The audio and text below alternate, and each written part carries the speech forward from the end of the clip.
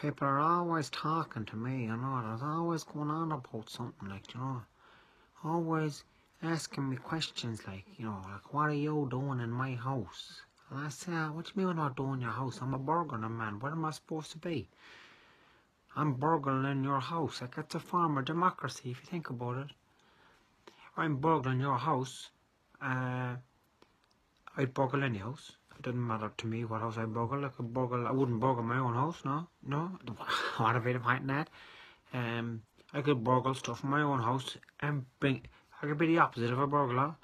I could rob stuff back off myself and bring it back to you, to your house. I could do that, but I don't. I'm just not a burglar, you know. That's all.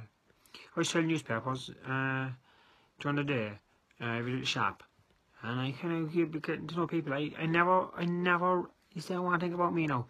I never rob from people I don't know.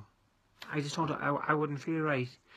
I see the people come into the shop, you know, and they be robbing stuff off them at night, and they come in then the following day, and they be going, you never guess what? And I go, what? And they go, I was burglar last night, and that's on the tip of my tongue. Fuck, I know you were burglar, who that? But I don't blow the game away, you know.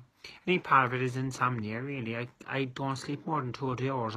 I will go to sleep about 10, and I wake up again about 1:30, 1:45, and then I'll go robbing, you know. I don't take big things, little things, you know. I take like a saucer, you know.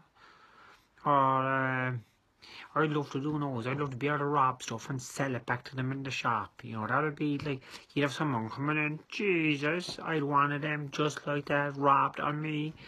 And I would say, it's amazing what I have it there now, you can buy it back off me, you know, I'd let you have it for cost price and wouldn't see it wrong, like. That's the way I operate, you know. That's the kind of person I am. That's how I'd help others.